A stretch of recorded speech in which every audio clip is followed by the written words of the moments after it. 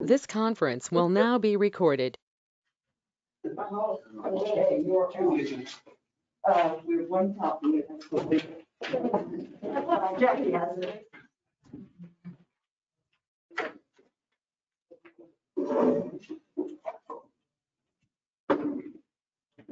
Okay, we have a packed agenda for today. We have a list of things I'm hoping we get through really quick before the main event starts.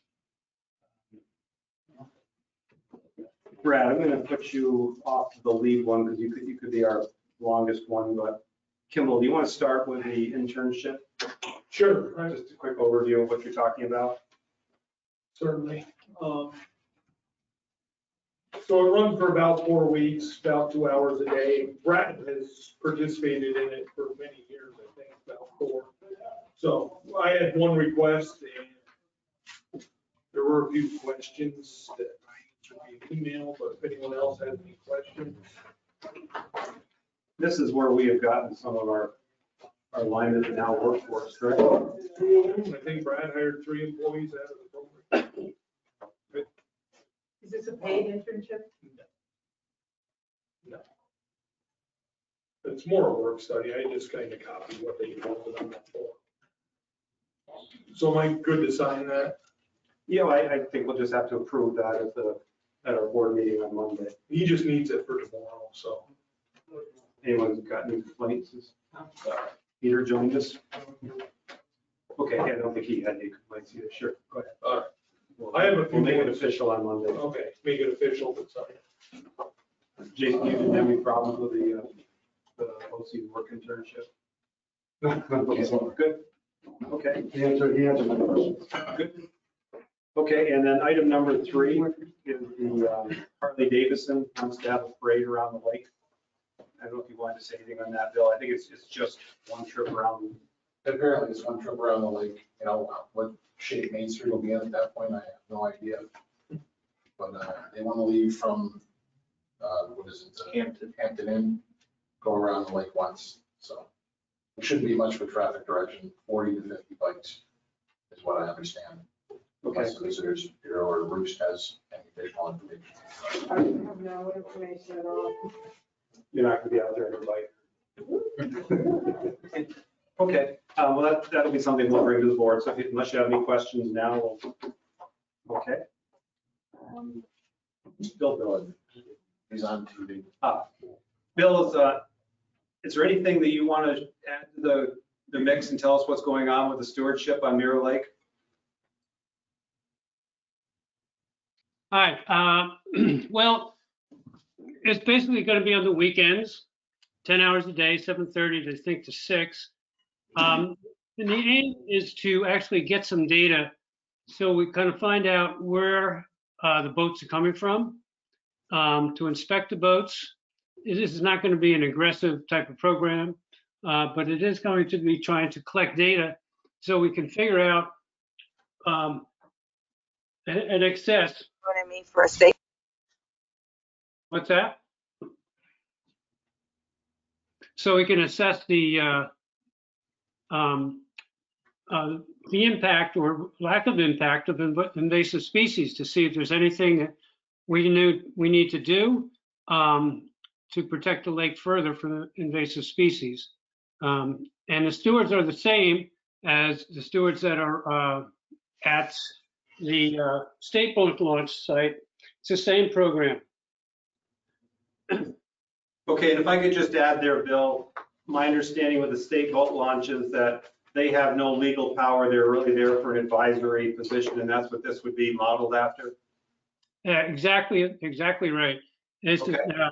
There isn't anything that they can do if somebody is not cooperative. But we do find that 99% of the people that put in over to state boat launch site are cooperative, and most do want to know. So it is informative for them. It'll be informative for us too. Okay, and I think from you and I having our conversation earlier, this person will be probably set up over by the gazebo or by the tennis courts. And when they see someone coming to put in, just go over and give them literature or inform them. Is that correct? That's correct, yeah.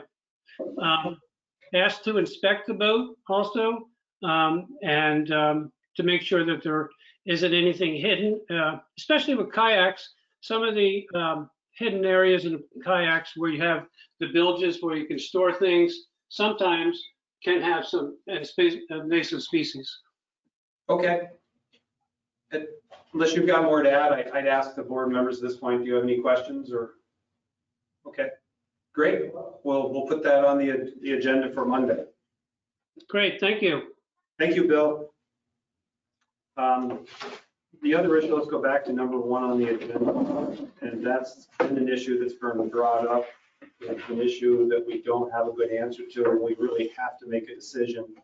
I don't have my notes on I had a whole list of pros and cons. I'm not sure if I brought those with me or not, but what we really need to do is, from what I remember, is if we do decide to allow people to put in heated sidewalks, we pretty much can figure we're not going to have a guarantee on any of the sidewalks by Kaburki that we put in.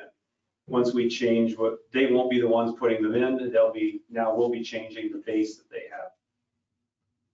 And that was one of the biggest arguments, if I can remember. Correct. Anything you want to add or you'd like to throw out? Yeah, I have a copy of Aztec geothermals when they did the comparison. This shows just the heat consumption of what the options we were looking at when we were talking about completely heating the sidewalk.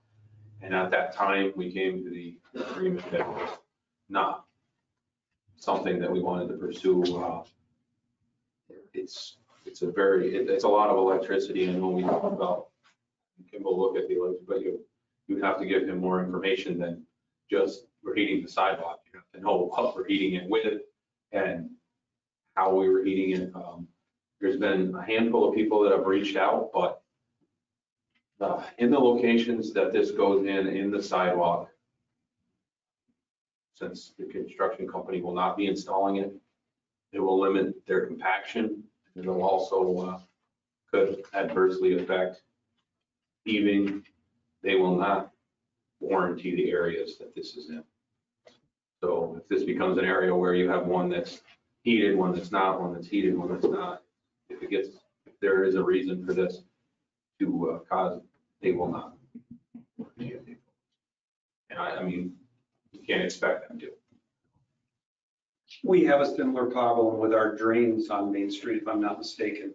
The drains are at 3 feet and the surrounding road is at 5, and the frost difference, and that's why you always see our drains coming up and having to be readjusted every year. So it is a concern. And I did talk to Kimball about the electric, as he said, there are key times that we would want to have people not. I think it was like 8 to 10 in the morning and 5 to 7 at night. Yes. And I don't know how you would regulate that, but those are the times that it could put us into out of our hydro allocation. I got that correct. It would put us further out of it. Further out.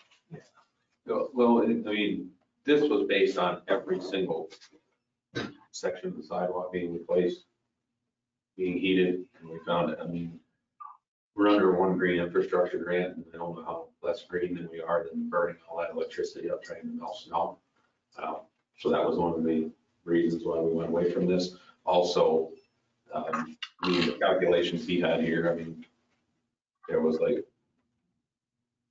6,600,000 BTU hours over the course of that would heat the complete side. Well, I think we're about, it was a couple of years old, we're about 80% of our electricity is hydro, there's a 20%, but that would definitely eat into that 80%. Correct. Significant. And the thing is like the contractor is concerned, how are we going to coordinate this?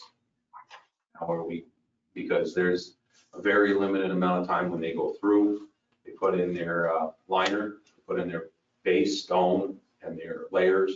The very top layer of stone is where this goes. So there would have to be a time, depending on who's there, to say, okay, now it's time to throw this in.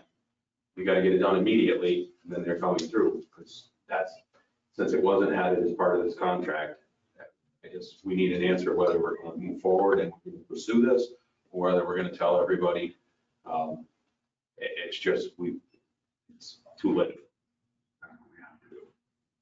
We just need an answer before it gets Granted, we're not doing the sidewalk till next year, but we need an answer to get this out there so people can either plan for it or our fear is that if a lot of people jumped on, how could you do it if not one person was doing the whole contract? If every building had their own plumber up there doing it, how are you gonna coordinate 30 plumbers, 30 people working inside of? And plus, the other thing is, it appears that every single person that works up there within the state right of way will have to have a highway work permit. They cannot work under our highway work permit to do this.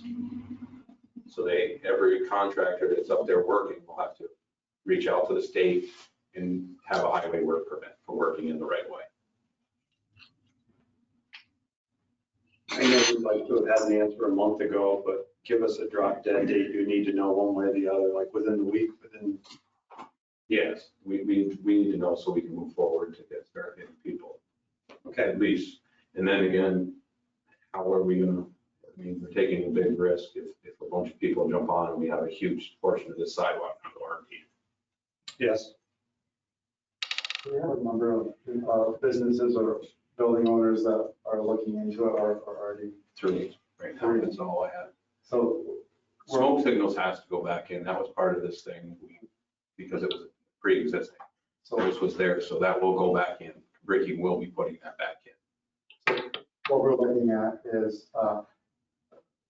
inconsistencies in the sidewalk where there could be two buildings going together who want it, there's someone who doesn't, another person who wants it, two buildings who don't, so it could fluctuate. And then on top of that, if there are larger numbers, if they have individual plumbers or installation, how do we maintain that or hold them to some sort of standards that are consistent amongst?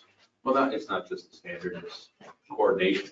Because the contractor is not gonna put the brakes on to the weight if somebody can't get there. It's gonna almost, I just don't see any way that we can regulate it. That's my whole thing.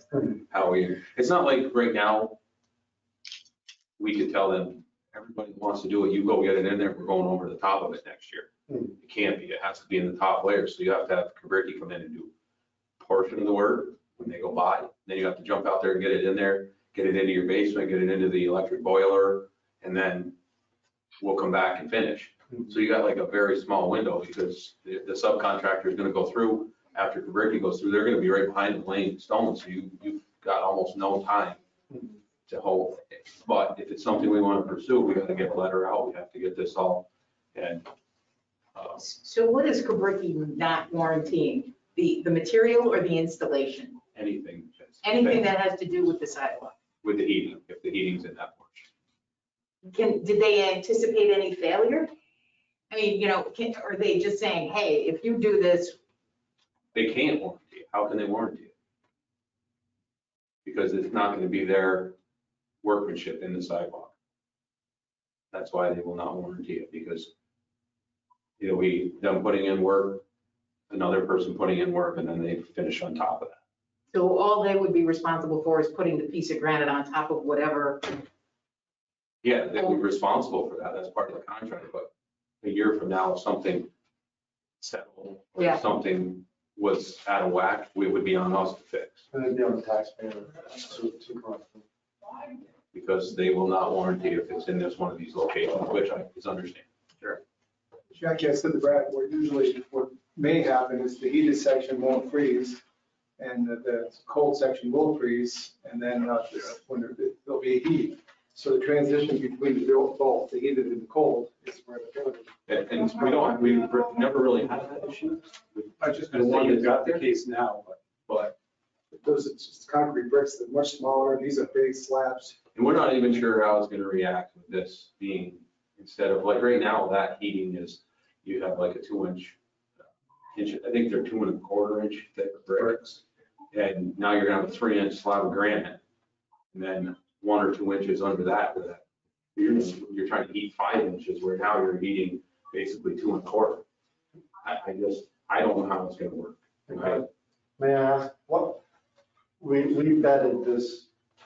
That's what I mean. That's what- Now, what, because that kind of ties into the number of people who requested, because I'm unclear as to why we're opening back up this discussion in the sense that there doesn't seem to be an overwhelming desire on behalf of the building owners for that to happen. Maybe I'm wrong, I just don't. Like we said, we do have 3 people who would like to do it. We need an answer for them. If we're going to allow those 3 people, then we have to open it for everybody. That becomes the dilemma. That's, Did they express their interest during the planning phase that they wanted to do this? But now that they know that Just in the there's an last opportunity. 2 months. yes. We remember how we went through this so many times and then we decided, We went okay, to it's out. geothermal, we went through Yeah, electricity. we went through it, said it's out. Well, when we went through all the planning stage, it never really was brought back up. I was deflated because I thought this would be one of those ideal State Mirror Lake mitigate salt and, but it didn't seem to work. And like I told Art, as far as from my point, unless the whole thing is done, it doesn't save me any extra work. So how would we handle smoke signals if that, Go back in. it has to, but as Peter was saying, you're gonna have a sidewalk adjacent to it that's not heated. There's gonna be frost heaves. Possibly. Possibly. We don't know. We're still gonna be responsible. No, No, because Fabrici's putting that one back in because that's in the contract. okay. That's a pre-existing condition. They know about that. This will be on them to reconnect. They're reluctant because we're essentially, if we move forward opening this up, we're changing the terms of the agreement. Of the agreement. And that's. I mean, they don't want to be held up because plumber doesn't show up. No, there are several reasons I could see where it would be not advantageous to open up. And with something like this, you hate to say no, but it's something that we have to either say no or say yes. And then somebody has to write something to get it out to everybody, give them an absolute deadline date to tell us they want to do it and get their design done. Because are we going to allow more than one kind of system? Are we only going to allow one kind of system? Or are they, it's just opens up so many. I mean, you know how much we talked about this. We beat it to death for like 2 years. And I thought maybe as a board, we didn't communicate to the public as much as we could have, how we. Well, that's why I brought copies of the original thing and everything we went through and With Ivan and other organizations. paid all the money to do this study. And basically, I don't, Well, it doesn't sound like this is worth doing. I guess that depends on who you talk to. yeah, well, Well, that's, the 3 people who want to do it, or seems That's like my more problem. liability on us if we move forward with it. So, because I tried to work with a contractor and tried to figure out how we can make this work. And what's brought this to a head so bad is the water line issues with people getting new water lines. The contractor said that they would be able to do it, and then they found out that they cannot take on separate contracts with every person out there to try to do this. They thought they could, and then their insurance said, no, absolute way are you doing this. And if you're gonna go with an extra, with, say they're going to work for somebody else up there that's not us, that's a whole separate work permit, that's a whole separate deal. You are not gonna run it under the villages if you're working for somebody else. So it turns into a whole, so they backed right out and said they're not doing anything for anybody but the village up there. So. Plus it comes down to New York State work permit. So and that's the thing, anybody that's doing this work up there within the right of way has to get a highway. I think we should just say no. I agree. We've got a week until whatever. Why don't we let Peter and Mark and Kimball and Brad talk it through and. And like I said, these guys, if we do allow, we should have a higher rate for people who use the. That could be part of the recommendation, and Yeah. possibly, I don't know if it's legal, but maybe you find someone that's that puts, worth it at all. whoever's put in one and puts them all in. What it really sounds like is, this was researched. And we couldn't do it 2 years ago. And if we were gonna do it, we would have had it in this initial plan and had it be an option. I mean, obviously, I'm one of the buildings who wants to do it because the sidewalk's heated next to me, so it makes sense to continue that. But if we're not sure, A, it's gonna work with the added. That would be I something. think it's the way you present it. You say, the sidewalk's not gonna be warranted. We're not sure if it's even gonna work if you do put it in. It's just not something that's. And of course, in your case, it would be not as big a deal, because now it's going to be one continuous heated sidewalk. Only 2 spots that have. But like in your case, say, anybody that wants to do this is gonna have to get somebody that knows something about this. Put a plan together, Right. get a permit started and make sure, and then you gotta coordinate it with them because they could tell you they're gonna be at that section of sidewalk in Tuesday, and it June. turns out to be Friday. or it could be 3 months off. You know what I mean? You tell the guy 3 times that, okay, they're ready, they're gonna be there next week and then have something else happen. And that's why they can't, how can you have people just waiting at your building, just waiting to do this? That's my whole problem. Why we say it's not gonna work in this scenario. Yeah, and again, I want to circle back to, maybe as a board, we could have communicated to Marsh thoroughly, we looked at it. Because there were some internally pushing for it and looking through creative ways to do Peter, just as far as pumping in heat from Right, or yeah. just really just out of the box ideas. We did everything we could. Ideally, that would be fantastic. Just, All right, so I gather the consensus is that it was something we looked into, it was a great idea that didn't work. And I guess if you really want to put the finishing touches on it, it's really not going in the direction of saving energy and kind of plan it by using up our hydro allocation at Middle Street. I was just the biggest proponent 2 years ago. I mean, it's just too much to overcome. oh, but it was unanimous from the board.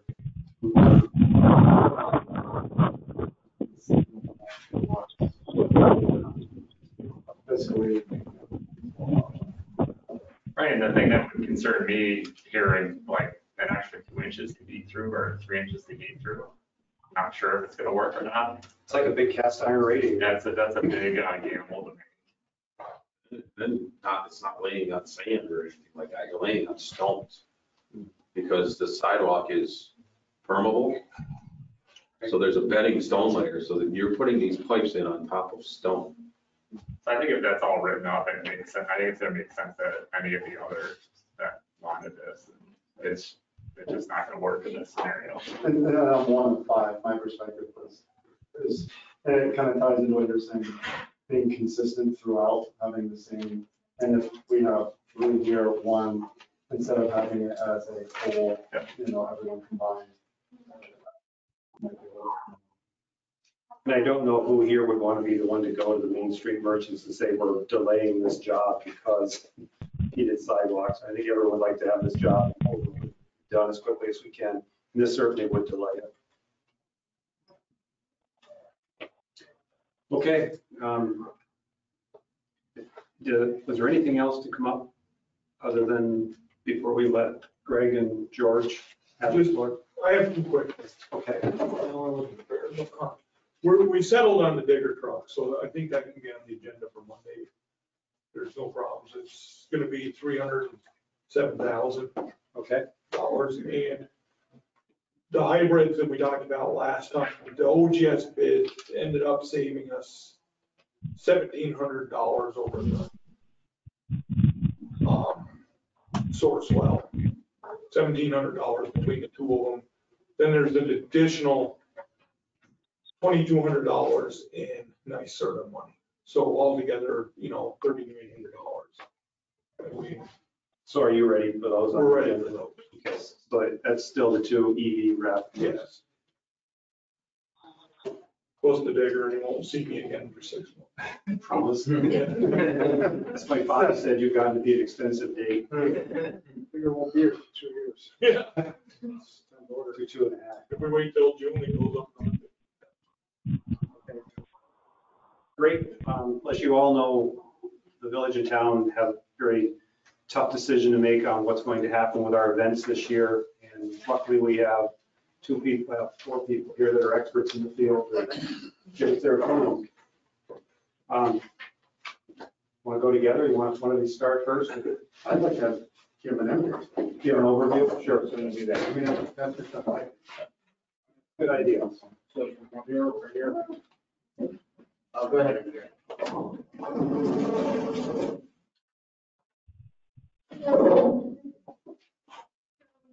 have had many conversations with the town and the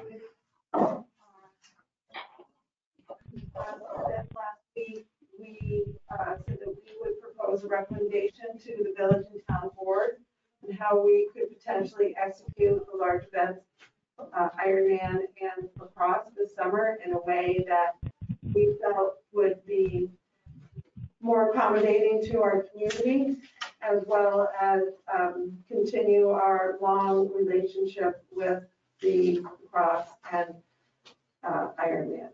So we did send that to the village and the town board on Saturday morning.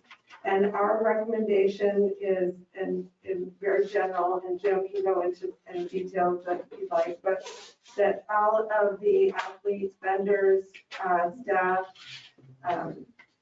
volunteers are vaccinated, require vaccination in the designated event area, and that the events are reduced by 20%. So mandatory vaccination and reduction in the event size for December 2021.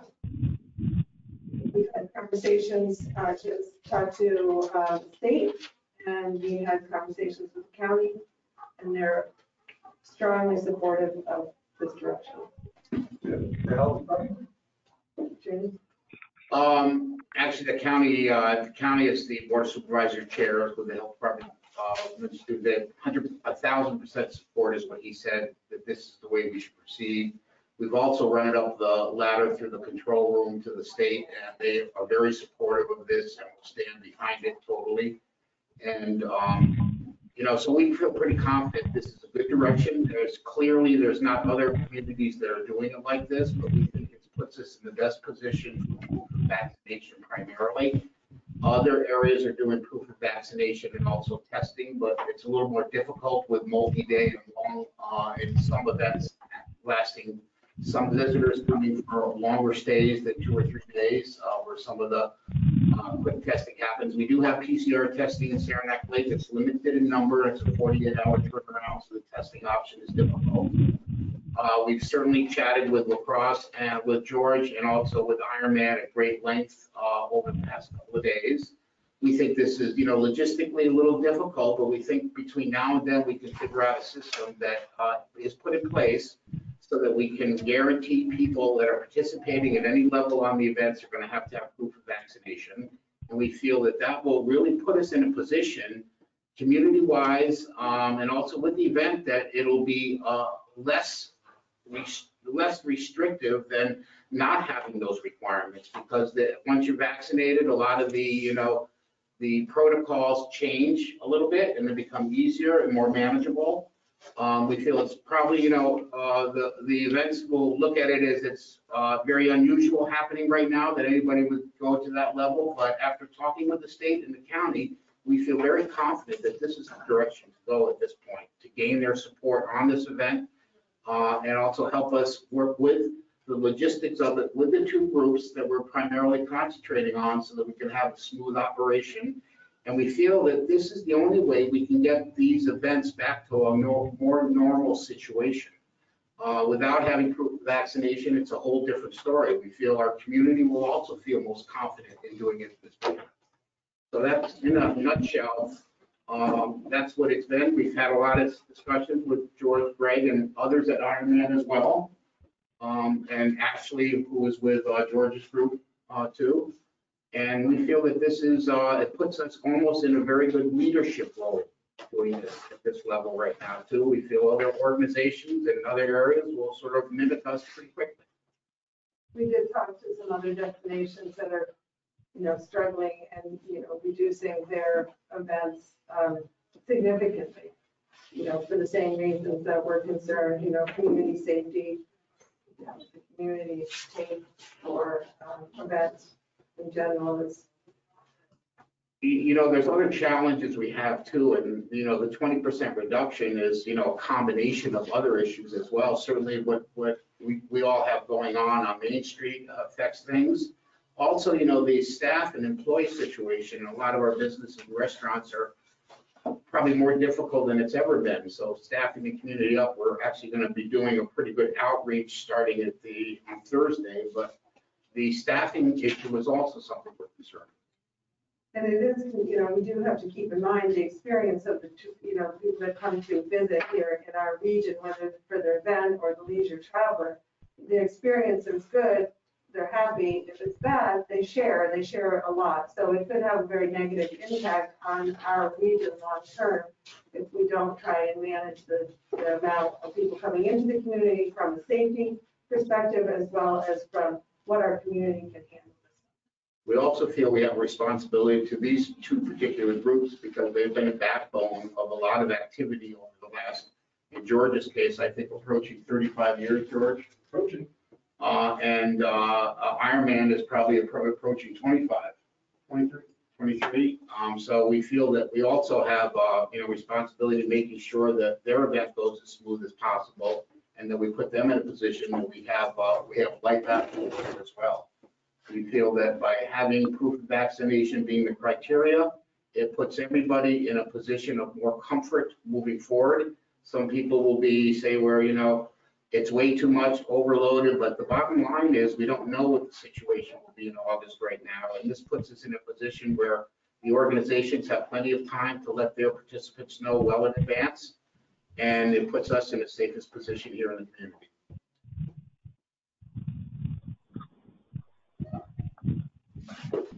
You can buy vaccine cards on the internet. Well, Fraudulent. Not perfect, it won't be There's no perfect. such thing. Yeah. But there, certainly They'll go up to 70% for the country. the Excelsior Pass that the state has and other ones will certainly be implemented to a certain extent as we move this forward. And those are instant IDs and are confidential, and we feel there's probably room to work with that. The state is encouraged that we're recommending this step, and they will certainly try to help us any way they can with their Excelsior Pass.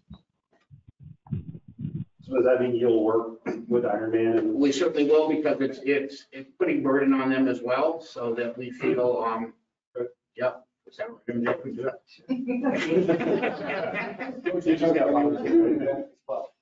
Yes, no, that's a youth event, so it's not possible to have everybody vaccinated. Yes. So what we're thinking for that, that's much smaller, that's gonna be 46 teams or 56 for 2019.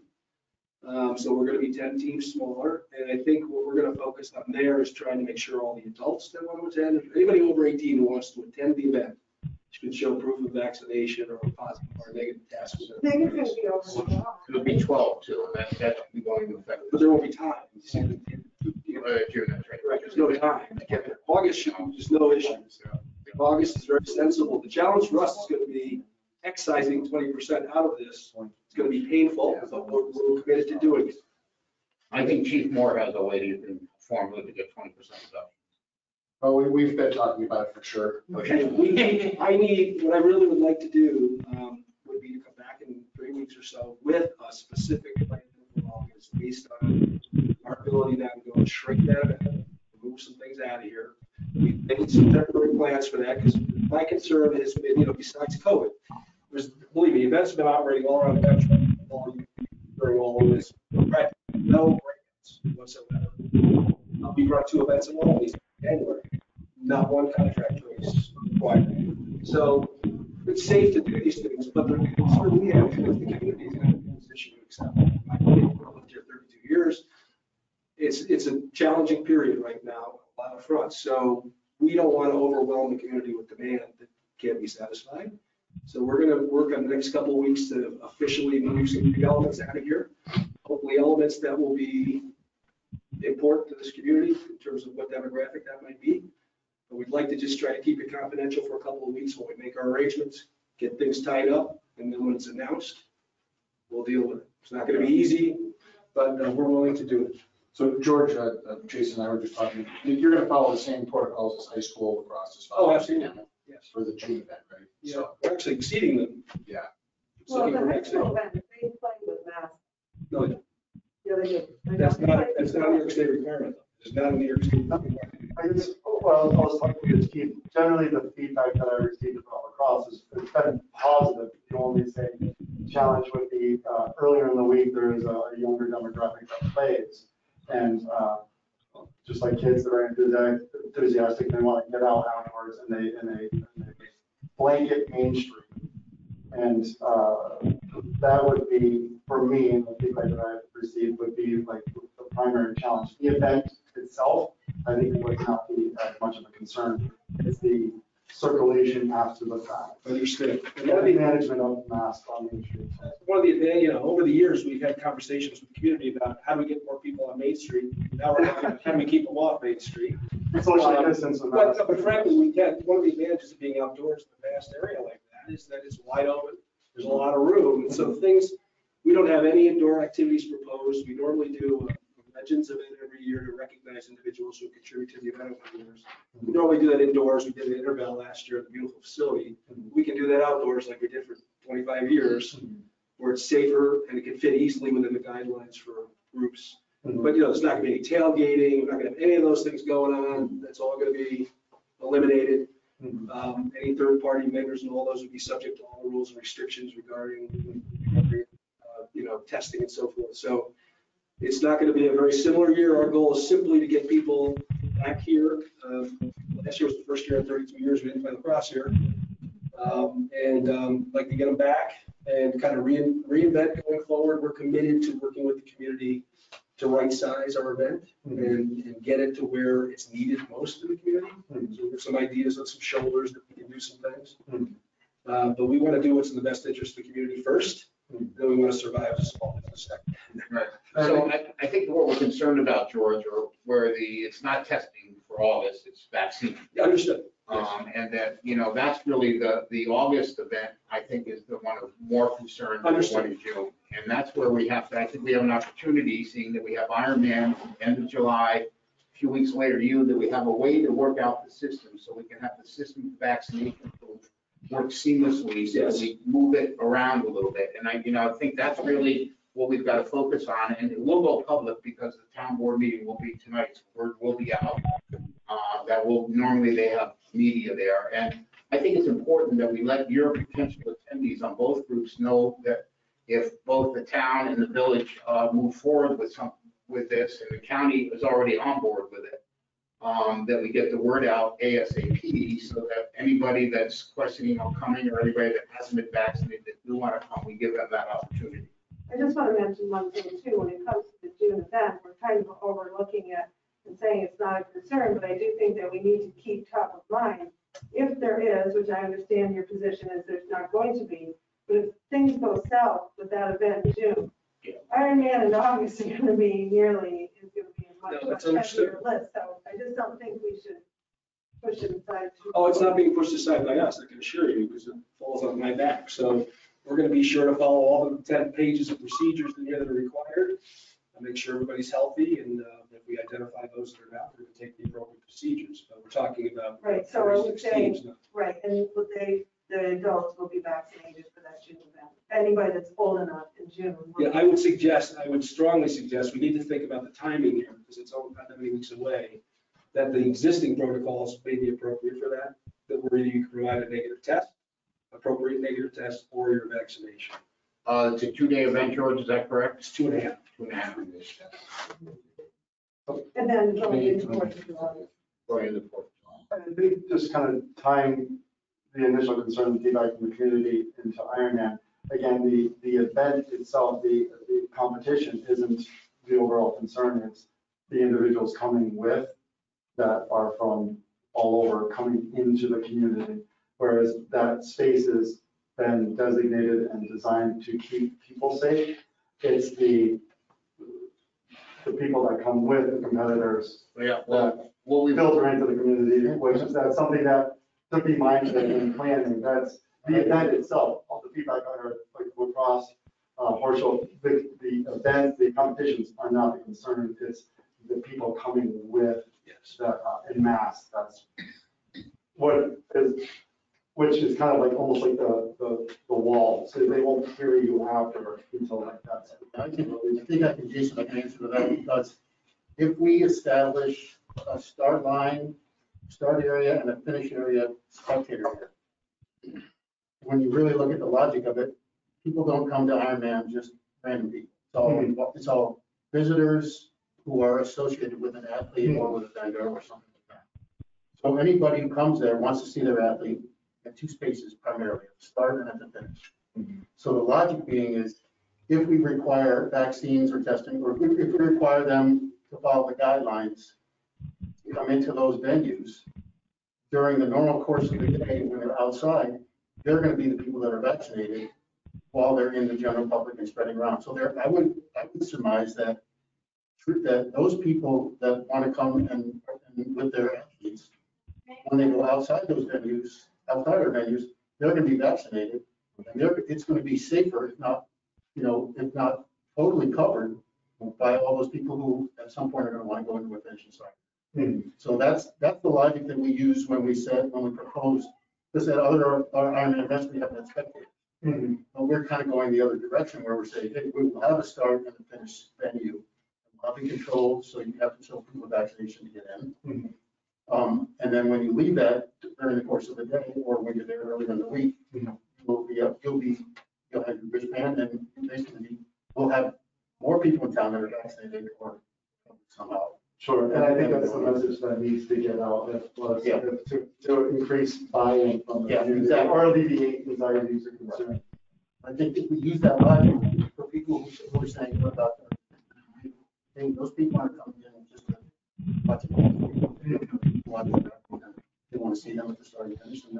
Craig, do you have a protocol in place for the volunteers? Is there going to be vaccination? Yep, same thing, volunteers. Yeah, we handle volunteers. They run through our office, and we'll make sure that's covered. So the volunteers will be required to have proof of vaccination or testing, whatever you guys are requiring from us to do. The same as the athletes, the same as a vendor, the same as our staff, or spectators. Yeah, I have to run to a 4:15 call. I'm awful sorry, but I think that we have a system we think can work in place. I think the June event, George, we got to work on to make sure we get it right there. I think it's going to be up to both your organization, as Jason just said, to get the messaging out to all of your attendees. So it's not only athletes, it's vendors, it's spectators, it's family and friends, it's anybody that's coming to it. If they come to Lake Placid race, they better have proof of vaccination.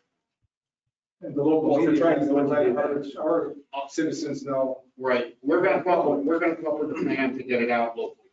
Once we get everybody's support on this, is our plan, is to get it out real good so people know that we're taking action greater than probably any other destination in the country is at this point. Another thing, I just want to go back to, and I know I gotta Jim run, sorry. out, but Thanks for giving me- just for clarity, and I'm not, I understand, but you say, to go by the high school, guidelines. Are you talking the New York State high school, not our local municipality? I'm thinking if we're in this county, we go by our local. So I think Each section is different. I understand what you're saying, but just so you know, that is the guidelines for our local municipality. My daughter plays lacrosse, and she wears that. So just, I want to put that on the table, so we're not back and forth, Yeah, again, as I mentioned to some of you, lacrosse was misclassified. Men's lacrosse was classified as a high-risk sport, even though no one ever touches the ball. There's minimal hitting in the game. The National Federation of Interscholastic Sports has reclassified it to moderate risk. NCAA has reclassified it. We're trying to get New York State to do it because it's creating this artificial barrier. It shouldn't be here. Right, so I just want to make sure we're all on the same page. That's all, So what are those guidelines? And I understand that the June event is June 28th, we're in the beginning of May. So there is time. Yeah, there is time. We'll talk to Essex County Health about that because that's unusual. I don't know anywhere else that there were masks. But when you said, to go by the guidelines set forth, and we're saying that for an event to come to Lake Placid, the said group needs to be vaccinated. If they're not holding us, of course, that exempts them, but coming into the June event, why would we make that exemption? You're saying there's not enough time, but we're in the beginning of May and you're at the end of June. They just began announcing the availability of vaccines. There's been no distribution plan. Just talk about masks. So no, I'm just saying, even if we go with the current criteria, which is 18 and older. The only people in this group that will have the experience wearing masks are going to be the Tri-Lakes people. I'm talking about the vaccine. I'm confused. Restate the question. Okay, so you said, I believe that you said for the June event, we should go by the guidelines in New York State, not the guidelines that we're setting forth today. Well, they're not Everybody- materially different. The only difference I'm aware of is that there's a requirement to wear a mask under helmet. No, we're talking about vaccination. So you're saying that if they're old enough for the June event, that they'll be vaccinated? No. Youth, no, absolutely not. If they're of age to be vaccinated, 18, currently 18 and older. The June event, the oldest kids are like 14.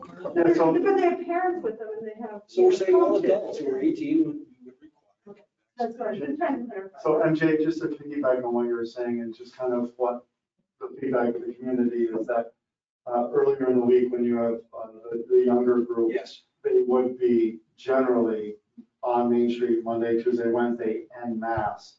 And if there's within your protocol to, who's going to have oversight over their child wearing masks on Main Street. And then I understand that from your organization, you kind of have to put it onto the parents that have to manage their children to put the mask on. What I guess from my perspective in the community is that if we see something like that en masse and like young adults who are not required to be vaccinated and are disregarding the mask mandate, it's going to sour the community's approach I understand. to events in general. You're familiar with our Summit Society group? Dave Corson heads that up. Yes. And they will be heavily on Main Street, any hotspot there might be, to make sure there are not large groups of unprotected kids or people around, I guarantee you. Okay, and I think that's something that the community would like to know. Yes. Because, and it's unfortunate, but a lot of the responsibility of building trust within the community happens to be with your end because you're one of the first ones that we're going to be experiencing. Yeah. Because the event itself is out of sight, out of mind, because you're over in the fields, but what they see is, Understood. Yeah. I mean, I gotta be honest, being down there late last year, it was kind of crowded and messy down there. And there was not much control over that. The advantage we have is we have groups, better chance of trying to control them. Yeah. It took us, as a village board, we were a little late, but when we got on board with it, we started to manage it much better. And you're correct on that. And it just, it's unfortunate that just the random tourist from 3 hours away disregarding the mask. Okay, it's just a tourist, but we're talking about what would be the foundation of our community, is like the events. And we just want to make sure that, I guess maybe, I don't want to speak for the board, we want to ensure that it gets all on the right foot. Right. And you're the first person out, you're the first person to the plate, so. You know, what's a little jumping around. We did talk about the mask when they're playing, and then I went to the vaccines, and now we're mask on Main Street, so it did go a little Yeah, circular. no, we understand completely. And we also understand that the impression that comes out this year is going to be very important to our future. So we're going to do everything in our power. I think those of you who've worked with me for 30 plus years know we do everything we say we're going to do. We do. We give it our best. We invest in it. There's only so much we can do. We'll do everything we can for survival of this event. Okay. Got 4 people who depend on it to live, so Thank you. it's very important to us. Greg, I have a question for you. The quality of the swim at the Northwood Beach. There's two culverts going to water there. The water's super shallow, it's all muck. And then there's stones along the shore like that high. How are they gonna get out of the water? We have a lot more. Without cutting their legs open on those, running, trying to get out to the shore. Yeah, we have all sorts of systems in place at other events that we can model after, that we can use here. At other places, we actually build ramps that we temporarily put in the water when they're running up the ramps. We have basically the rubber bar mats that we can put to cover over anything that's any protrusions that are outside. You intend on doing that? And we can do that. Seems like a safety hazard. No, we're gonna look at that. I mean, those specific details, we do that many times a year, so that's not a huge issue. And we'll make it safe because we have to protect our inhabitants. Yeah. So we'll design whatever system that we need, whether it's a temporary ramp in there, whether it's mats, whether we drop in some type of carpeting to protect people's feet as they walk up into it. But yeah, that's pretty much.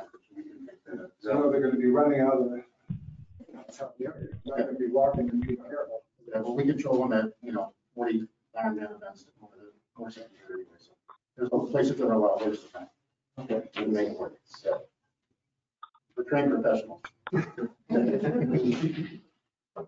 And the question of the athlete storage, Okay, again, we're in flux now because we're trying to get contracts from different venues, so we don't really want to get the word out right now, but in general, we realize that we have no village parking lot for this summer. And no use at all. So we're looking at moving, and I met with Butch Martin yesterday, we're looking at moving the majority of our non-race activities to the horse show grounds just for Rock Hero. So, so athlete registration, merchandise tent, and the athlete village, the Ironman Village, if we have a spot, we have a pretty good setup in mind for the horse show grounds. So I think we can make that work. But not the village. No. What's your count? We are dropping, numbers are dropping daily because people are deferring because either they're concerned about COVID or they're concerned about the races getting canceled, so they don't want to be stuck or they're not training. We sold out, we were in the 2000 range when we sold out in 2019.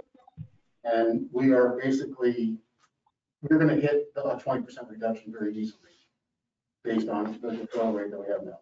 If that's what you guys put on us and say, hey, you're going to be at 20%, we'll be down to the, if not lower.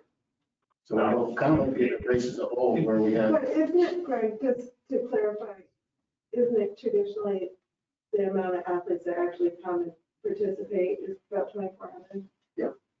So it'll be the same thing. You just take that number and you ratio it. So if we traditionally sign up 3,000 and 2,400 show up, if now we're limited to 2,400 that are signed up, you knock down another 400 or 500 and we'll probably be under 2,000. I can't guarantee it, and I know I'm going to probably get in trouble for throwing numbers out there, but the numbers are going to be significantly less than we know. I don't think the community would be upset with you saying that. So like, no, you might become my boss. My salary.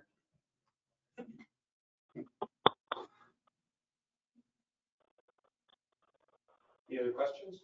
I just would like to add, if I could, Mayor, some of the points that I think we made here about some of the potential areas of concern. The more of those we know about, the more we can communicate directly. So I think sending those ideas along would be really helpful. That's where are the concerns specifically, so that we can deploy and make sure that those are addressed. I think, again, I don't want to speak for the board. We're not in the business of making events not happen. We just want to, we're elected to make sure that they can happen and the community is on board and safe with it. However that looks. I think they're probably the same, because they're in a bigger choice. I don't think there's new places. And I'd like to just echo that, I've lived here almost all my life, and I'm holding two hats, and I totally understand that I'm going to express a concern with conflict, but I think that as much the community pride of us being able to bring our event back after a 2-year hiatus and bringing it back safely and bringing it back as a model for our country and the world, because I'm not sure if any other Ironman event that we have on our portfolio is going to ask for this type of protection and requirements from our athletes and volunteers. And so I think Lake Placid leading the way by being one of the first Ironman events outside of Kona in 1999, and then coming back here and restarting after this COVID, nightmare for the last couple of years.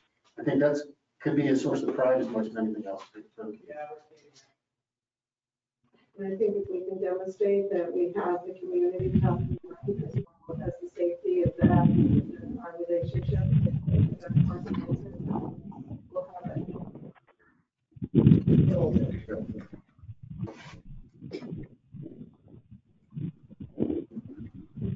Anything else? So you had mentioned you're going to go back, develop a plan, and then present it. I'm going to come back with a much more specific plan that will have a little more specific about how we're reducing. It's a little more challenging. We're not dealing with individuals, so to get the 20%. We have to work in divisions and things. So we're going to have that done in the next couple of weeks. And I'm going to do this workshop. Here's our specific plan. All of August. we'll submit a specific plan for that. That's 40. We know that. And then that way, we'll have a current game plan based with the knowledge we have next month. I can be very specific about who's moving, and I can communicate that message. We're going to need help with the hospitality industry here. We're being asked to move people out of here. We got to make sure that they get out of the reservations and things too. So, you know, that's important. I guess my point is that being able to inform the greater public, having a more detailed plan as to what, and then that could generate some more feedback and have a more surgical sort of addressing of these issues. And I guess that same goes for Ironman, is that you're still in flux. When do you look to have at least a draft plan? We must be a draft plan already. Yeah, I sent the draft plan out. I think I must have missed it. It shouldn't change that much based on what our discussions are today. So get a chance to look at it. If you have questions about it, be happy to show it. Right, so the job, just the final plan, we'll have, which I believe yours did, so that we all actually do that, like we talked about the mandated vaccination. Right? For sure. Do we have any documentation from any health officials or anybody about how to treat a vaccinated population? What are the requirements or protocols that we should be using for that? If we're going to all be vaccinated, all this stuff is superfluous that I have in here. So how do we deal with people that are vaccinated? Well, there is some things on New York State. Well, that'll be helpful. If the state can help provide us with some guidance on how to manage a vaccinated group. I mean, obviously, the vaccination are much less, there's much less, it's much easier to manage a vaccinated group. Right, but there still could be problems, and we just don't know what those are. But if you go to New York forward. And we're under a semi-time constraint because at the 8-week mark is when we traditionally want to have the work for our athletes, and we're coming on, I don't know if by the board meeting on the 11th, if you would have a vote. Obviously, we would appreciate that. I think we can't wait any longer than that. I mean, everyone needs to know. But I mean, we're committed to the 20% reduction, et cetera, and the full vaccination. So that could be said, no issues whatsoever. The excising and reduction, give us a couple of weeks to manage that, because it's not going to be very happy people. Outside of the class. Anybody else? Okay. Thank you, George, thank you. Sure. Thank you. No. Thank you. Thank you. Next time, Patrick, you're going to give us an Thank you. update. Sure. You know, you'll be job. No.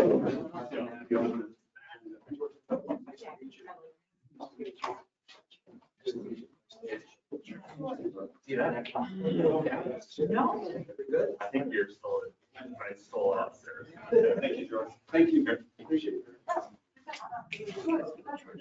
Okay, one thing that wasn't on the agenda that Patrick is going to update us on where we are was the possibility of having a trolley track.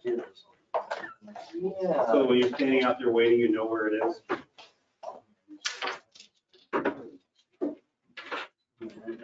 MJ, you losing your money? Thank you. MJ. Thank you. So we can track the trolley? Well, We're hoping. You have no idea how long and. so It's like waiting for the new Star Wars. there we go. All right. We're Great. not waiting for the county anymore. Perfect. So for those who don't know, my name is Patrick Wells. I'm the technical coordinator for the village. And what I put together is, I'd say it's somewhat of a proposal, but it's kind of done, is a platform that we can use, or that can be used, to keep track of where the trolley and public transportation, the Plaza Express is. And like, for instance, you pop it up. I don't think some of this information I just grabbed off of the Essex County website. So if there's information wrong, it's probably because it might be, and it can easily be fixed and corrected. So you have somewhere that pops up where you can put, like, hey, these are up-to-date events. For instance, for us for COVID, we can give like a little warning, be like, hey, if you're intending to ride, you need to follow the guidelines that we're setting for all the rides in the area. And So this is what it looks like. These are, I'm not sure if I got that stop right, but these are all of the stops. The green bus is where that should be where the bus is right now. I have a volunteer who is just driving the route, and it updates it's either 10 or 20 seconds at where the location of the bus is. So during this, while I'm talking, you can watch as the bus will move. So that way, if you're at a stop up over on Greenwood and you have the schedule and you know that the bus is going to be headed that direction, you can get a better understanding and estimate of where it is. This will let you be able to, it just jumped, kind of see whether or not it's worth walking to another stop or walking to, the destination you're trying to get to. And it's a really, maybe cheap's not the best way to say it, but it's a really efficient way to do things. It's very inexpensive. I did a good deal of research and I ended up connecting with the GIS manager for a city in Mississippi. And this is what they do. Instead of hiring out a larger company to build a GTFS structured platform, which is like, it's either Google or General Transit specific format, which I put together a small one for this. I just didn't finish the routing information completely. Instead of doing that, what you do is you take a mobile device and using the ArcGIS Esri account that we have, the village has at least, with an addition of, I think it costs $50 to enable tracking of that account. So for instance, if you were going to create this for the Placid Express, it's a minimum of $350 a year for the ability to load this app onto, for instance, an iPhone or an Android, plug that into the bus. You can set a schedule so it turns on automatically when the bus, when the schedule starts, turns off when the schedule stops, when they go on breaks, and you just leave it there. It's low maintenance, it's easy to use. The web platform is very modular. It's the same thing that all of the other web maps I've put together is hosted on. So we're not responsible for servers. We're not responsible for cloud storage. It is a pretty effective and easy method to kind of keep track of where the public transportation is. One of the other things that I can't even have it so the names of the lots or the names of the stops will pop up. And I'm working on figuring out a better way for it, but currently if you click on the bus stops, I have it set so it'll pull up the PDF of the actual stops so you can see, just in case if you're at a stop that actually has a physical, like I think the Hannaford's has a box that has the schedules on it. If it's not there, because someone will click the last one, this way, instead of having to navigate to the website, you can just click on this. And then in addition to that, it is pretty easy to set it up. I have a link to the village's website just by default. You can set up so you can route people to wherever the information is pertinent. We could have, it's essentially a really modular platform to kind of inform the public. Yeah. So as a consumer, if I'm waiting for the trolley, am I going to take a picture of a QR code and it's going to download the app? And it's a website essentially. So we have to have information on there that says go down to this website or load this website. Or just use a QR code that they scan and opens the website for you. It'll format to anyone's phone or mobile device. And if you, let's just say if you're using, I think an iPhone, you can create a shortcut on your desktop. Yeah, exactly. To yes. the site. Well, but you got to remember, we're thinking of consumers, so if they're coming out of a hotel, they're standing at the high peaks and they want to get down to smoke signals, how are they going to find that out? How are they going to know that the bus is coming in 5 minutes or the bus is coming in 20 minutes? Mm-hmm. Hey, Patrick, it's Yes, they could, but. What was that, Mindy? Hey, it's Kate Thompson. We could also, just tag along on Jackie's question, we can also link this into the village and town websites too, right? Because it's just a URL. Yes, yeah, you can put this on, you can integrate it to any website very easily. So yes. Well, you can, but don't make it confusing for the consumer. No. Very- Some of these, some of these, You to say because you are the expert. You take somebody like me, I'm sitting here going, oh my God, there goes the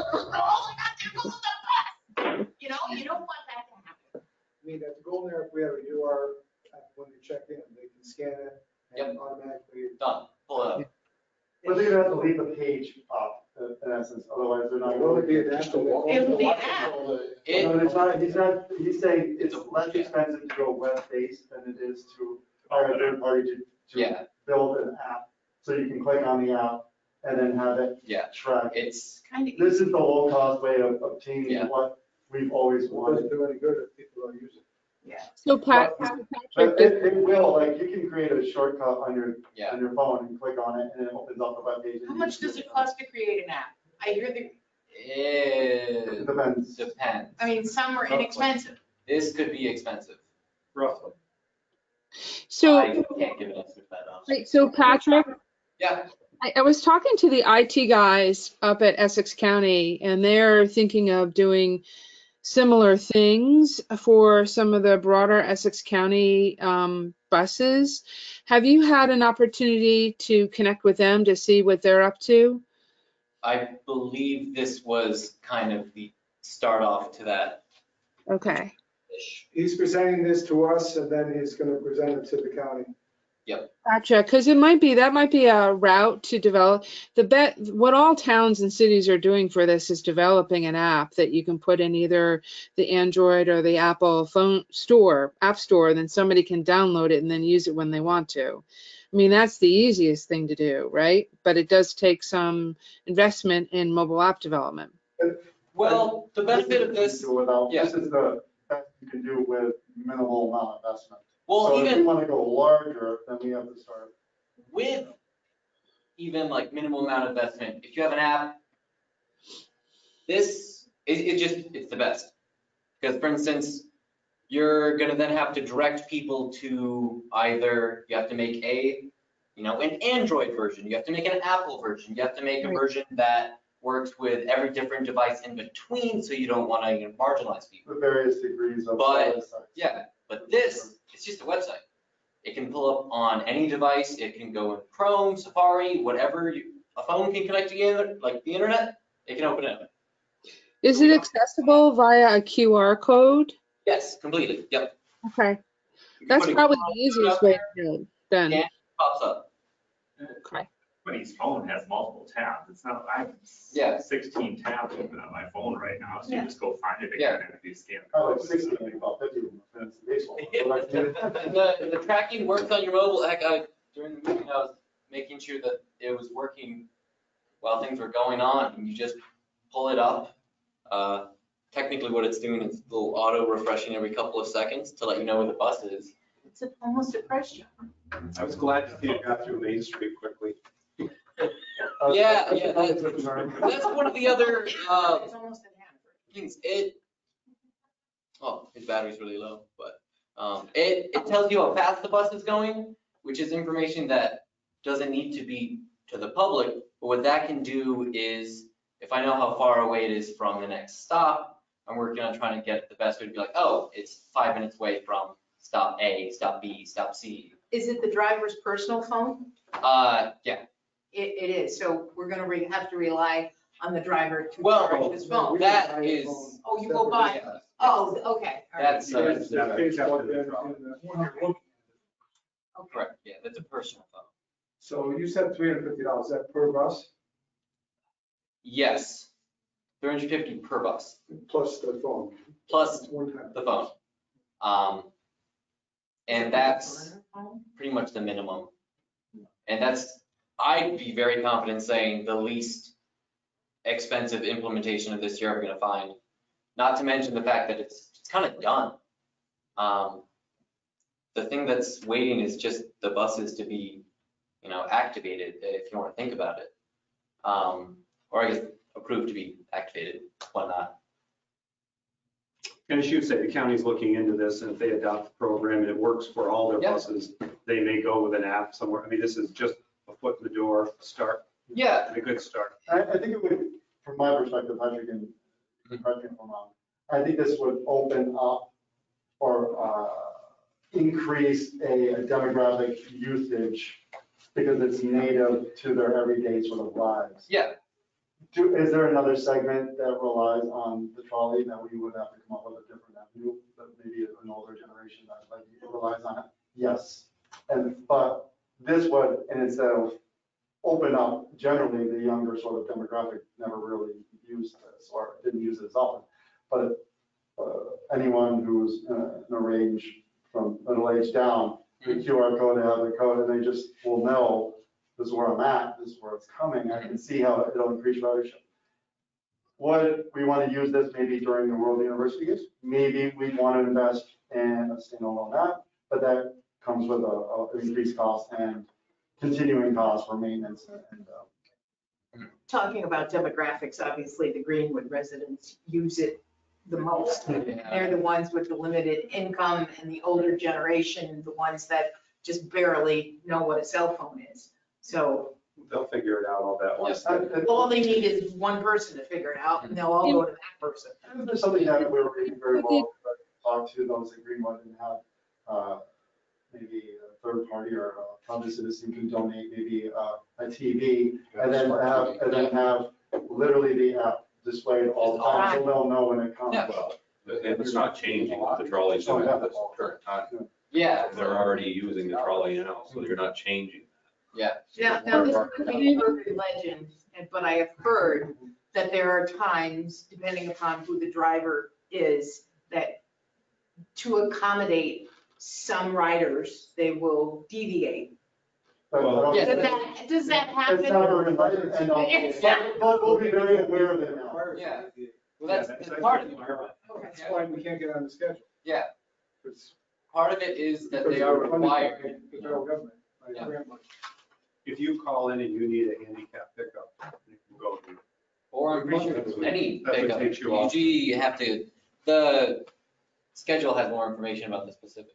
Then speaking of demographics, one of the other things that can be tied into this is Esri has a really good survey platform. So we could have attached to this, be like, either on the bus or at a stop, like scan this, fill out a survey. How was your ride? Is there a destination you prefer to go? How long did you have to wait?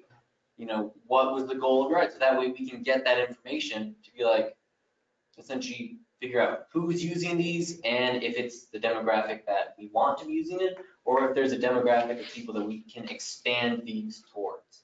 Underserved one. Yeah.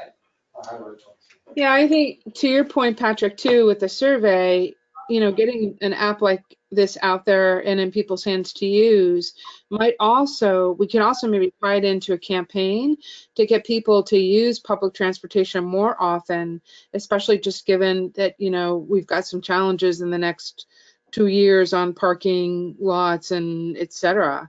This might be a way to help just, make the area more accessible while all the other activity is taking place.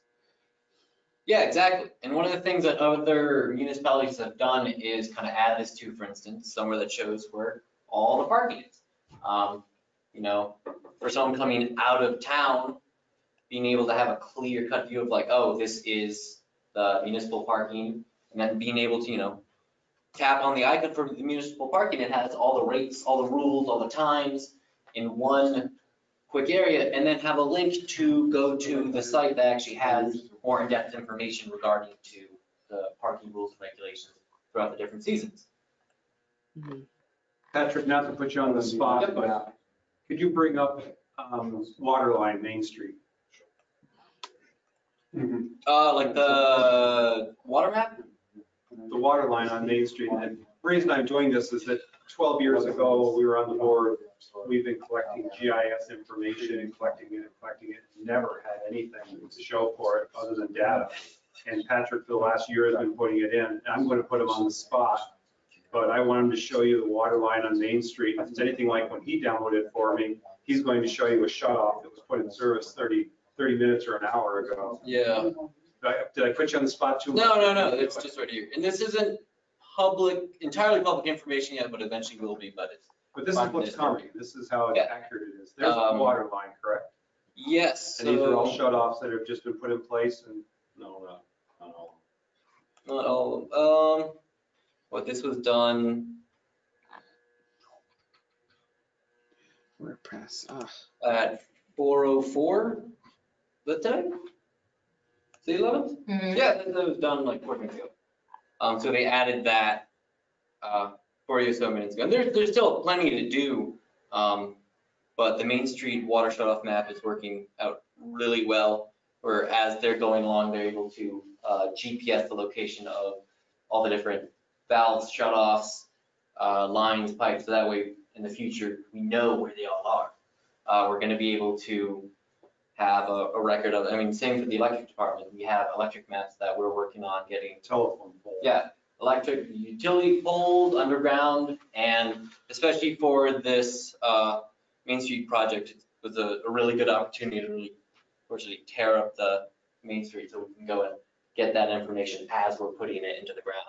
But I mean, this compares to right now, and I think if you ask Brad, we don't know where shut-offs are, we don't know where lines run, we're running into lines we didn't know were there. This is really going to be state of the art when we're done. And they've made a massive amount of, well, see if it will move. They've made a lot of progress recently just from being able to go out and collect stuff. Let's see if next to the valves off. But yeah, there's a lot to collect and a lot to deal with, which is always fun. And with this, Kim, I don't want to put words in your mouth, but you're standardizing a lot of your poles so that when a worker goes out, the same equipment is there, they know what they're running into, or if they're going because they have a problem with a pole, they can pull it up on this map. They can actually see a picture of it, they can see what equipment's there, what they might need to bring with them. Yes. I mean, when this is all done, it really will be really nice.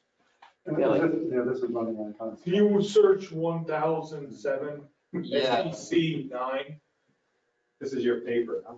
No, this is like. Keeps you up at night? No. But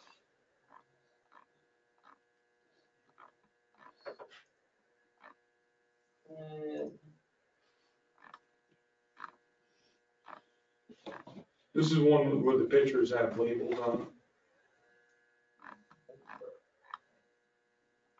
Did you get the trolley schedule? One-stop shopping.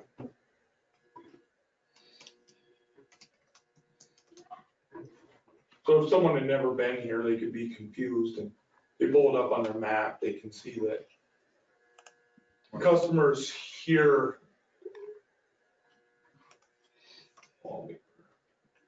Yeah, the damn tools are at the. See.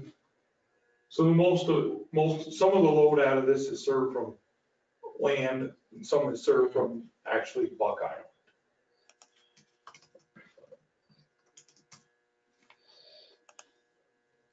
Yeah, but it's definitely work, all the maps are work in progress, but it's a progress that is really chugging along and putting us in. I mean, some people from Dank were over in the electric office not too long ago. And this is something that not many municipalities have. We've definitely catapulted ourselves ahead to kind of the forefront where a lot of places should be just by being able to utilize this locational information. And it's something that's developing every day. Like I'm working on getting the camp addresses added here for the fire department so they're able to, everything up there is technically 12 George and Bliss Lane. So now they can have an up-to-date camp address map whenever there's an issue. Or what you're saying, there's a fire and they need. Or, exactly, yeah. I mean, you say not a lot of municipalities have this. They were probably like we were a year ago. We had a lot of information, but nothing put into a map and visualization. Exactly.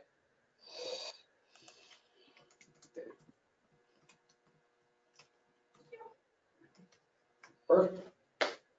We've had a presentation with Patrick before, but not when you two have been on the board. Maybe at some point down the road, we can bring you back in and let you shows Yeah, all the and good stuff. communicate you guys, I guess just everyone like login information to view that village map I had up, just like the in-house GIS viewer of current projects that eventually I'd like to get to a point where we have a public facing platform for relative, well, information. But yeah, that would be fantastic. Great. Great. Thank you, Patrick. When's the presentation to the county? When is yours? I do not know. Yet to be scheduled? Yes. Okay. As soon as they are available, I guess. But Good I realize how busy they are. yeah, Nice job, Patrick. And thank you again, Patrick. And Brad, I kind of rushed you before, not knowing how long we would be with Iron Man on the Cross, but we have anything else on Main Street you'd like to update us on? Any questions that came out of the business association meeting? I mean, this would be a great time when you got Brad here. I didn't bring my notebook, but there was some concern from a couple of people just way it's left on Fridays.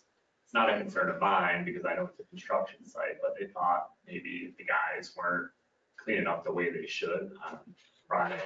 The Any weekend is not very specifics or- dirty. Yeah, that's, Basically, it looks like a construction zone.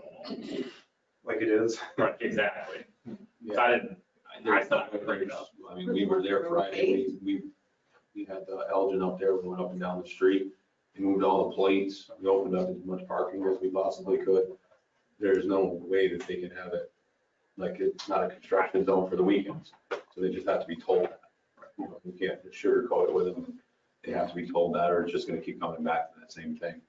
I did get feedback saying that there has been spraying down and sweeping more often. Yeah, we're What do you mean by going Mother Nature? by us. What's that? Seems like Mother Nature has sprayed us down. Yeah, of late, but I would say that is a positive. Yeah, we've been up there a lot.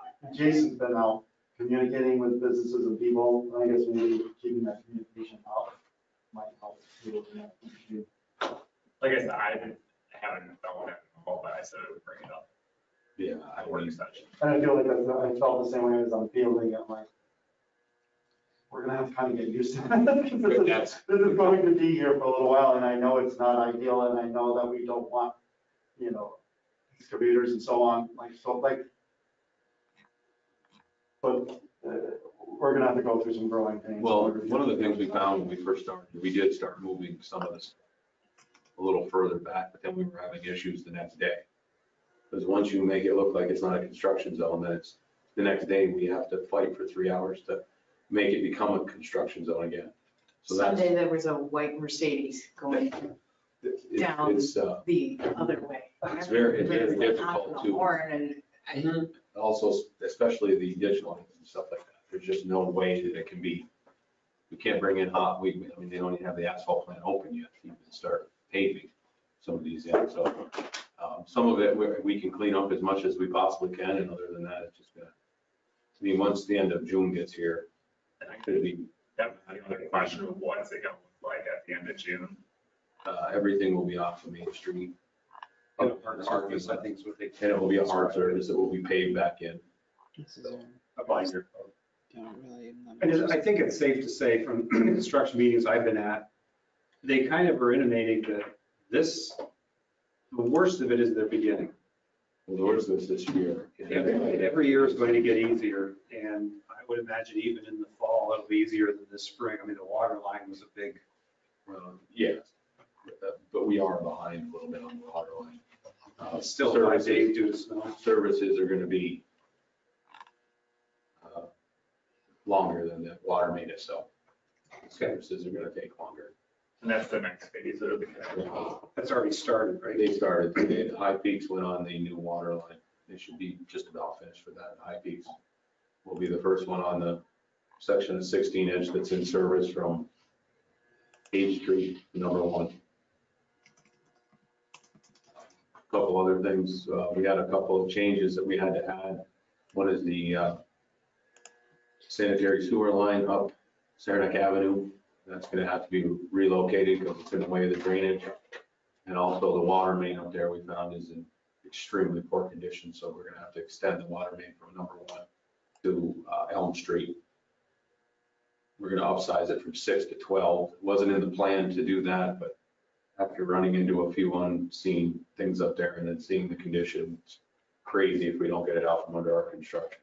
We don't want to be tearing it up for the next 5 years. No, that's our main concern, especially in that intersection. Where is that again, Brad? Where did you? From number 1 Main to Elm Street. Okay, thank you. But other than that, pretty much a lot of the drainage work is done.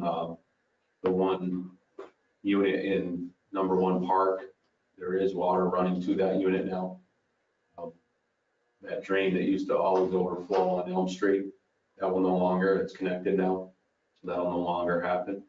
Something will run out of there, into Elm Street, so there's been a lot of positive things that have, but we are still a long ways from seeing a huge Making progress Yes. though. Yeah, that's great. Hey, Brad, did they connect the old drain, the overflow drain at 1 Main? Or did they put a new overflow drain? No, it goes from the infiltration unit into the Vortec unit. And out, just like it did before. It's just like the. Yes. And can I suggest something?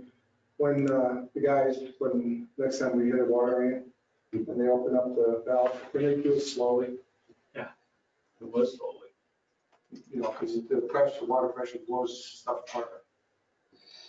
It's very, very slowly open. Yeah. It's air pressure they having the problem, but not water.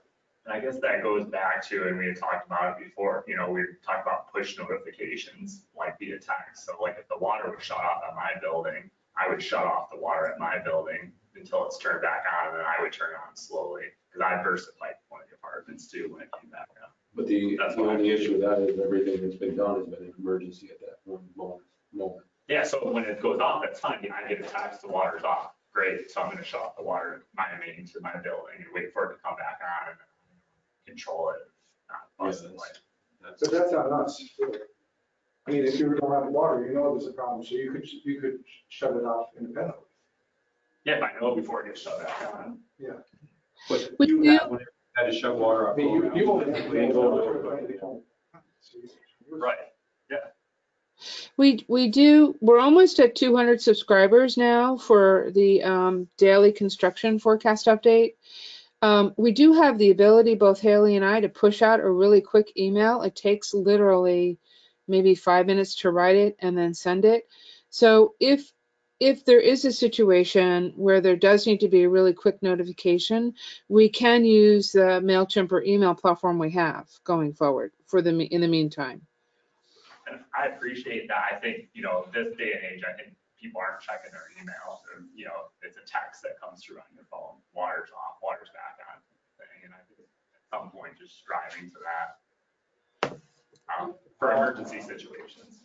Well, the issue up there is Peter was there. I mean, by the time we would have got a notification, the air was back up. That's how fast it was last night. I mean, literally, how long was it off? It couldn't have been off more than 20 minutes, maybe. Yeah, I was in the woods. Yeah, see, that's what I mean. Even if you got the notification, you wouldn't have been able to get there. Right. To do anything. So that's, The one that where the valve was backwards. yeah, that was the last one that happened. That was the only one that would have affected It you. closed kind of up like. But I mean, we hopefully will have less and less of these as we go down this end of Main Street. I think we've run into just about everything that we could so far. Which is par for the course Yeah. for the last one. But as far as turning it on, it's turned on slow.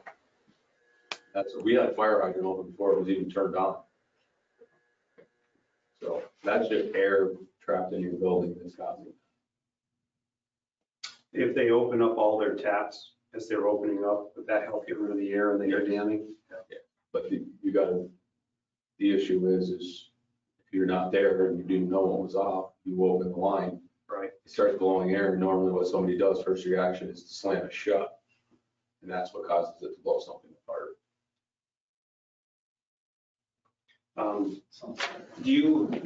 I got this, and I got an update that's now not starting yesterday, but the 17th. 17. You want to just mention that to the group? That's the paving that's, or the work that's going to be done from, I guess it was It's going gonna start at Elm Street, and go, the first phase is gonna go from Elm Street to just past Price Chopper. And then it's gonna switch to night work from Price Chopper out, so they can do the joints in the concrete. Basically, from Elm Street to Price Chopper is gonna be just mill a few inches off and put a few inches back. And then the rest of the way out is just the joints in the concrete and then an overlay. So that is scheduled to start 17th. The 17th, well, it's going to be a joy. Should Well, no, it they're- should go pretty quick.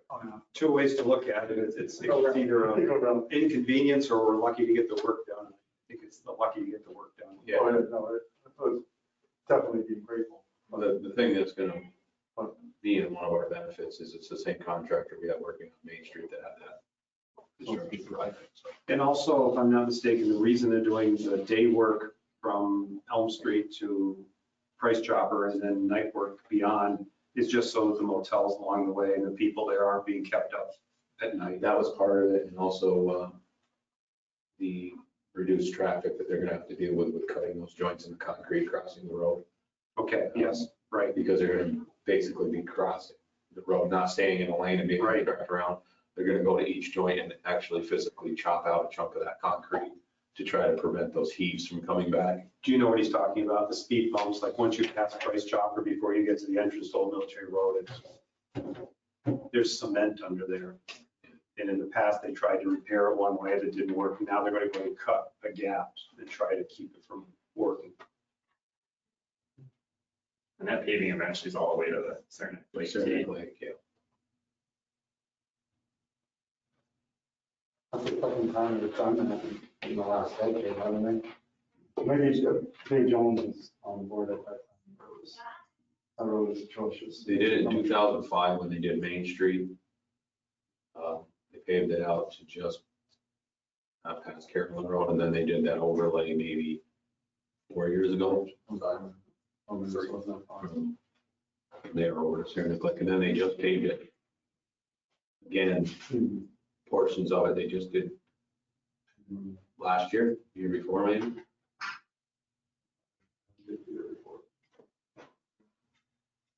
And this ties in with all the structure and drainage work they did last year, correct? They actually have a few things on Saranac Avenue that they're going to be coming in. Sounds like next week and repairing. One of them is right across from where that new eye doctor is. They have to fix a collapse in the road right there. Starting next week. Shouldn't be cool. It should be quick. Other than that, that's all I have. Anybody else? I need to remind you, Sheila Preston's request. Yeah, we're working on Okay. a request from Sheila Preston, who wondered if a pickleball court could be added at the tennis courts. And at this point, I don't have an answer on that, as that was a donation to the school and through the village, and we may have a contract, we need to keep it. But we're looking into whether we do or don't. I've actually handed it off to the Development Commission, Haley Green. Okay. And Janet Bliss is looking into it as well, the contract. But if we can accommodate it, we will, but if we can't, it's a good suggestion, we try it on. And she reached out to me as well, and it's, It is. It's a growing sport. I just, I remember it was a donation. The donation was especially so that the school would have a place to hold tournaments, and if it interferes with that, well, we'll just have to see if it can be both uses. I wonder if, I don't know. So is it a restriping of the tennis court? I think it might be. Just a I stripe. know that they Just a play in striping. elementary school. At night, yeah, Yeah. Thursdays, Wednesdays, is it, yeah. Pretty popular. Let's hope it works out. Carol Dawn. Carol Dawn, she donated like 80 grand. Yeah, it was a substantial donation. Wow. And then the Denon family. So there's a lot of things. I'm sure. Anybody else? We kept this one shorter than the last one. A good trend going. Well, thank you very much.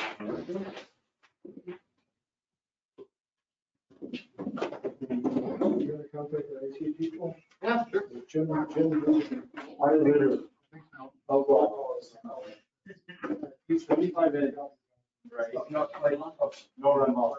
You got to get rid of these. Gotta do with the SEO and some dates. Yeah.